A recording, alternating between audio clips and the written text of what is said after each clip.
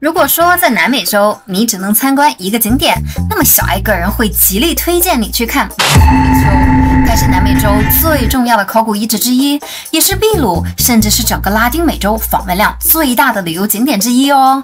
在1983年被联合国教科文组织列为世界遗产，2007年被评为新世界7大奇迹之一。城内到处都是无法解释的古代黑科技，比如无缝衔接的巨石，500多年前的日晷，悬崖上永不塌方的梯田。它是当时欧洲人意淫的黄金城、天空之城。但是奇怪的是，在短短的100多年后，马丘比丘就在历史上完全的消失了，成了唯一一个没有被西班牙人发现和损毁的印加古城。马丘比丘呢，全部由石头砌成，坐落在安第斯山脉海拔约2430米的一块山脊悬崖上，所以也被誉为是天空之城。名字取自坐落的神山，马丘比丘的意思很简单，合起来呢就是古老的山的意思。大家可以看到背后的这座山，如果我们旋转90度，竟然是一个印加人仰望天空的脸，它叫做马丘比丘，意思是年轻的山，感觉很对称押韵脚哦。之前住在这里的土著印加人认为众山都是神，反正都叫什么 Pichu 就对了。到这里呢，有些宝贝可能会问，你一直说的印加人的是什么意思啊？其实呢，就是本地南美洲古代印第安人中的一个支派，和阿兹特克文明、玛雅文明并称为是美洲的3大古文明。印加起源于当今秘鲁高原地区，他们的首都在80多公里以外的库斯科。话说 Cusco 这个小镇真的很神奇，很带劲的，也有很多的黑科技，小爱超级喜欢。咱们以后呢会花一集来专门讲解。你敢相信吗？印加人竟然是没有书面文字的，他们是用 quipu 结绳记事，就是这样，不同的位置、颜色、圈数代表着不同的意思。我们现代人不会解读这种棋谱，所以修建者永远是个谜。但是考古学界普遍认定，马丘比丘是印加帝国君主帕查库蒂修建的。帕查库蒂的意思是大地震改变世界的人。神奇的是，他也真的是人如其名哦。想当年，他带着全村人，硬生生的把一个小村落干成了美洲有史以来第1大帝国。帝国版图几乎涵盖了整个南美洲西部，就是当今秘鲁、厄瓜多尔、哥伦比亚、玻利维亚、智利、阿根廷的地区。最大时的疆域版图竟然和罗马帝国差不多大，它被誉为是南美洲的亚历山大大帝。反正又是一个文武全才的小天才。他在驾崩后被做成了木乃伊，每天被供奉着食品酒水，到了重大节日的时候还会被抬出来游行，还得继续的被迫营业。其实在靠近马丘比丘最近的那个温泉镇就有很多他的雕像，可以说他在印加人中声誉极高，流芳百世了。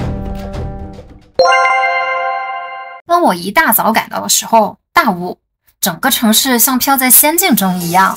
中午的时候就豁然开朗，不知道是不是高山地的缘故，我感觉这风水也太好了吧。大家可以看到，整个马丘比丘其实也并不大，这里边一个一个的小格子，原本是有茅草屋顶的房间，复原后应该是这样。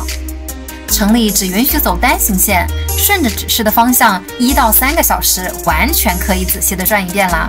主要有3个组成部分，重点标注出来的神圣区，主要是具有重大考古价值的宝藏，拴日石、太阳神庙和三窗神庙。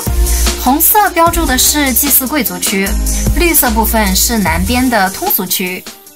咱们先说第一个黑科技吧，就是这个看起来像个 P 字的太阳神庙。印加人自认为是太阳的后裔，崇拜太阳神因体。这个因体其实就相当于埃及的赫鲁斯和基督教里边耶稣的存在。太阳神庙下边还有一个皇家陵墓，是马丘比丘最重要的墓葬之一，当年存放了帝王和皇族的木乃伊。这里同时也供奉着大地之母帕查妈妈，这可是当地的红人，绝对的顶流，相当于埃及的伊西斯，又或是基督教里面的圣母玛利亚。到这里，大家可能已经发现了，就是无缝衔接的巨石开始出现了。更神奇的是，这个神庙的门口正对着山峦，可以欣赏小山的景色。在每年冬至时，你还可以看到光线窗户太阳神庙中央的花岗岩3点连成一线。这是不是让你想起来了埃及的阿布森堡？不管怎样，学者们推测这起着印加日历的作用。而重点来了，从窗户望出去，可以看到昴宿星团，特别是里边的玛雅星。还有考古学家认为，从整体上来看的话，老山、马丘比丘、小山还有着猎户座腰带的设计。你是不是在想，怎么又不知不觉的和埃及联系上了？这又可能是外星人的杰作，母大陆亚特兰蒂斯。而第二个重要的黑科技呢，就是 Intihuatana 栓日石。顾名思义，就是古代印加人很为太阳操心，很怕它哪天升不起来或者跑了，所以要用这个柱子把太阳拴在固定的路径上。还有就是不同的季节太阳投影长短不一样哦，比如说在每年的春分、秋分，太阳会直接照射在中心的柱子上，所以是完全看不到任何影子的。其实呢，就是著名的拉海纳正午。话说这种现象也不稀奇，在北纬23.4的北回归线和南纬23.4的南回归线之间的热带地区，比如夏威夷、非洲、东南亚、澳洲什么的都可以看到哦，而且还是1年2次。而夏至冬至时，这个柱子的影子就会变得很长，所以这个栓日石其实就是古印加人的一个日历，天文中就是日晷。这个栓日石呢，旁边还有一个突出的角，对着的就是正北方。神奇的是，它不仅位于马丘比丘的最高点，位于南北2座山的中轴。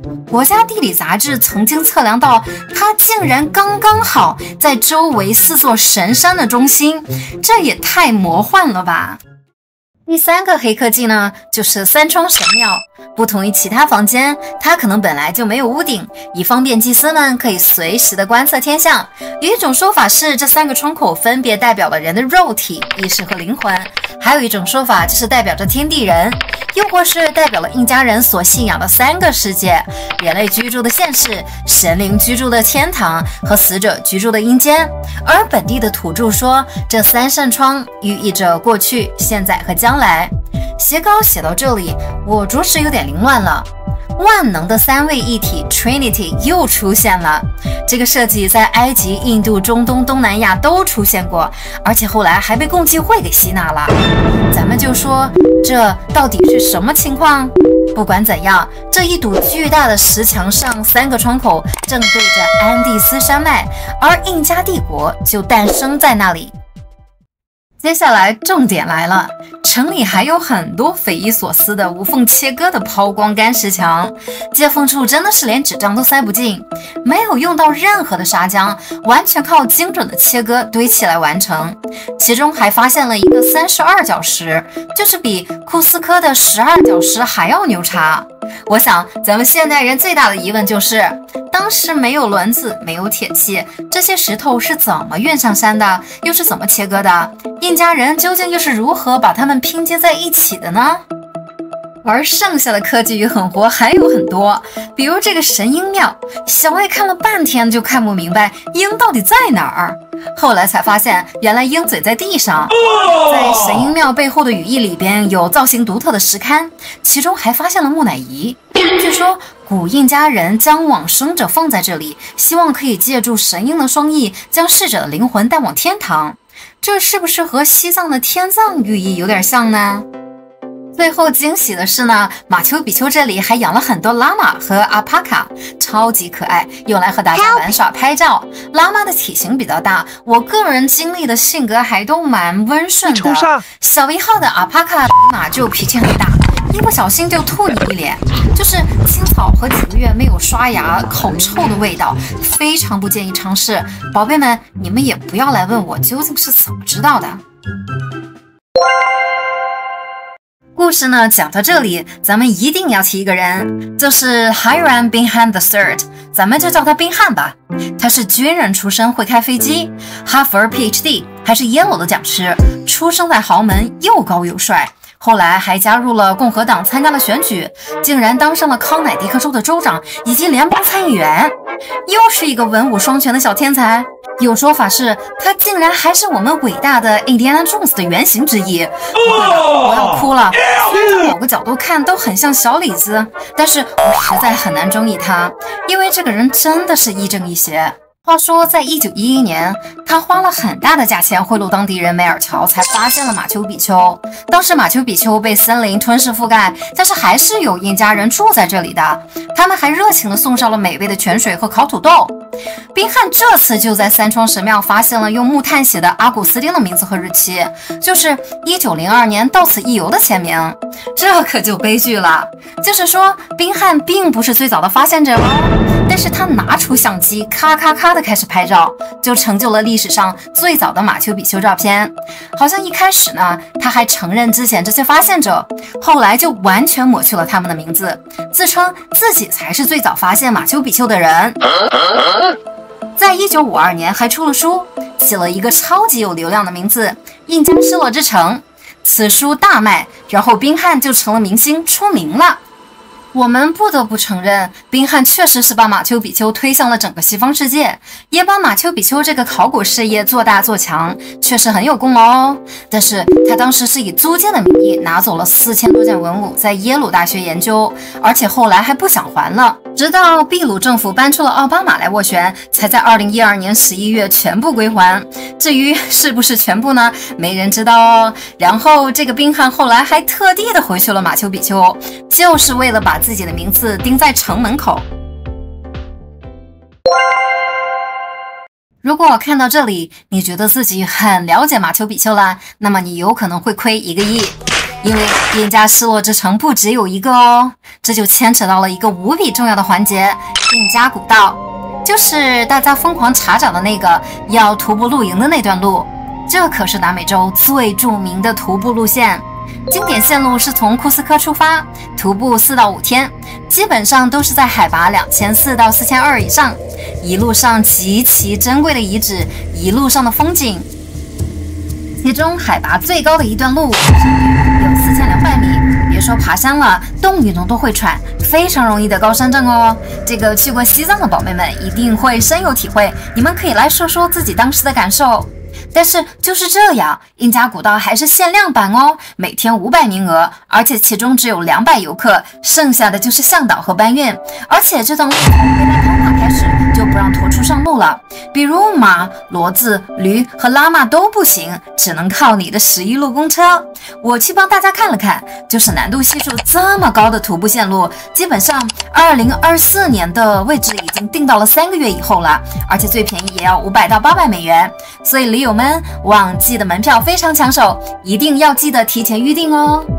最后呢，咱们这集其实埋了很多的坑，比如巨石如何切割，马丘比丘的真正用途，古城又为什么突然消失了，有可能原因比你想象的要简单的多得多。咱们就分上下集讲解，那么我们就下集见喽。